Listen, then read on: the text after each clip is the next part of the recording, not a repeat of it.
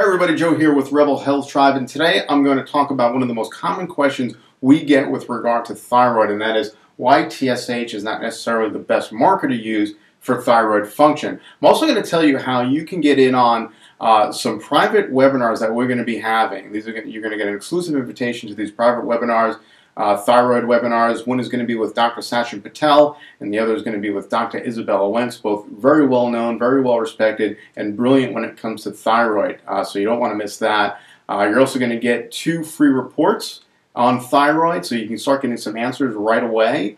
And you're also going to get videos. We're going to take questions from you and create videos for you, so we'll be answering your questions directly. So all you have to do to get that, it's absolutely completely free. There's no charge for any of this. Is just let us know where to send the information. So just fill out the form below with your name and email, and you'll get the first report right away.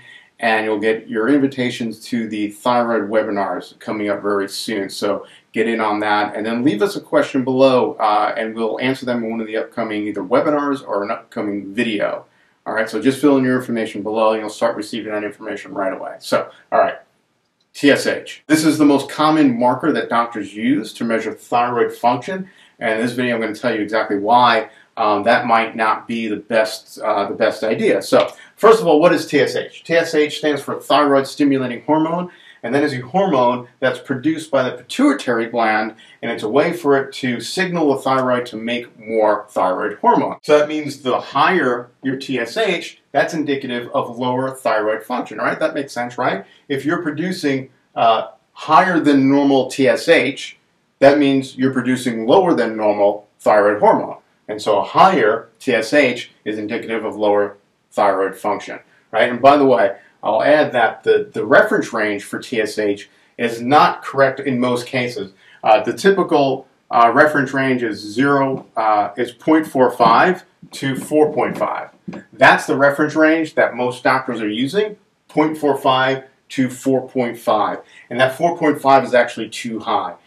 There's newer research out, it's actually not that new, but for whatever reason doctors are still using the old reference range. That upper range should be 2.5. That upper reference range should be 2.5. So anything above 2.5 should be indicative of some sort of thyroid problem. All right, so that's one problem.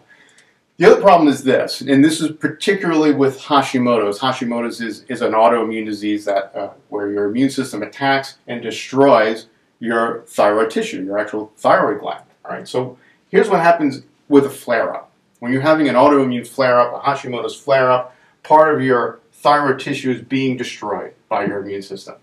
So what do you think is going to happen to any hormone that's contained within that part of the gland that's getting destroyed, right? Of course, it's going to end up in circulation. So you're going to end up with more thyroid hormone for a period of time in your bloodstream, in circulation. Of course, what is that going to do to TSH? Your pituitary gland is going to sense the higher thyroid hormone and turn down TSH. It's the opposite of what it should be, right?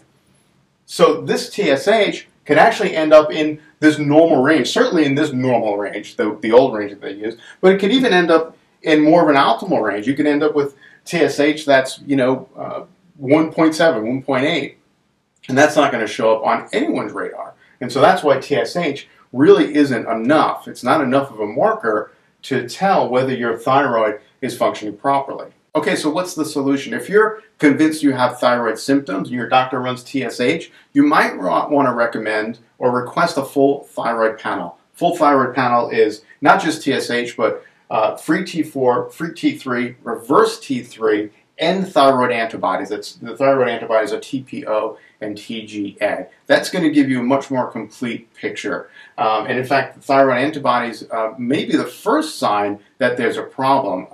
Those thyroid antibodies could show up before any of the other markers sort of go haywire. Could be a situation where you've got elevated antibodies, but there's not enough tissue destroyed yet, where some of the other markers are sort of go out of whack. So that's what I would recommend. That's what I would request from your doctor, is to get a full thyroid panel, and don't just rely on TSH. So I hope that answers some questions and helps some folks. Once again, leave us a comment below with any questions you have. Let us know if you're dealing with some of these thyroid issues yourself. We'd love to hear your story. And once again, register below and you'll get those 2 free reports You're going to get your questions answered in some upcoming videos, and you're going to get an exclusive invitation to some private thyroid webinars that's going to be just for people who sign up below. And again, all of this stuff is completely free. There's absolutely nothing to buy. We just want to help get this information out there. Register below, and we'll see everyone later. Thanks.